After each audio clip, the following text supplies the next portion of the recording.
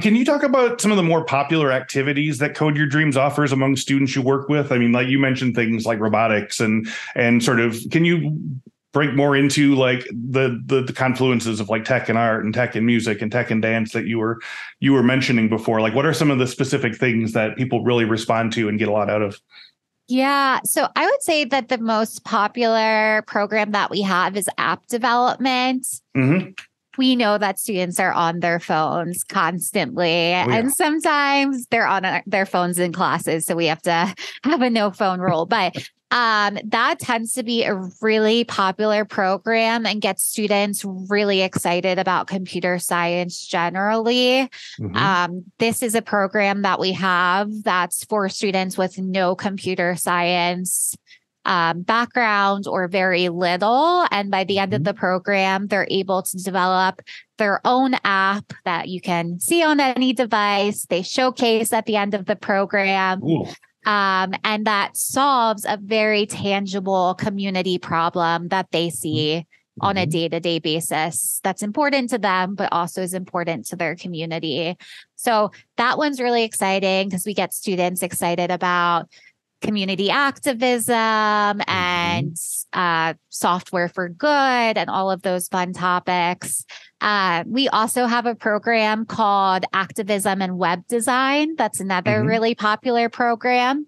We bring in local activists to talk to our students. So we have one coming up in a couple of weeks on the South Side. We have some great Southsiders coming to talk to our students, getting students really pumped up about the idea of being an activist.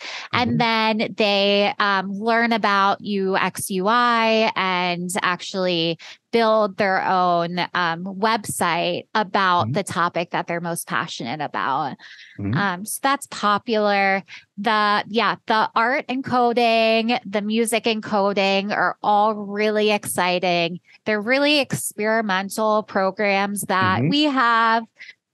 Students being able to sew LED lights onto clothing, Okay. being able to create wearables, LED lights on their shoes, and to actually code them to go alongside music for like dance groups, dance recitals, casual jam sessions, things like that. And then our art and coding is a really fun one. Also using Python, students being able to come up with different designs. This is also the pixel art curriculum that I was talking about, where, it surprises students sometimes that everything you see on a computer, on a phone is made of pixels. And so boiling everything down to that, having them create their own designs on paper and then code them to actually be able to see on a device is really exciting. There's definitely a magic of seeing something that you coded, getting to hit run, and then actually seeing it pop up for you. Yeah, that's so cool. I would like to do that myself. Have you seen Work Bites, the new security awareness training series from Infosec?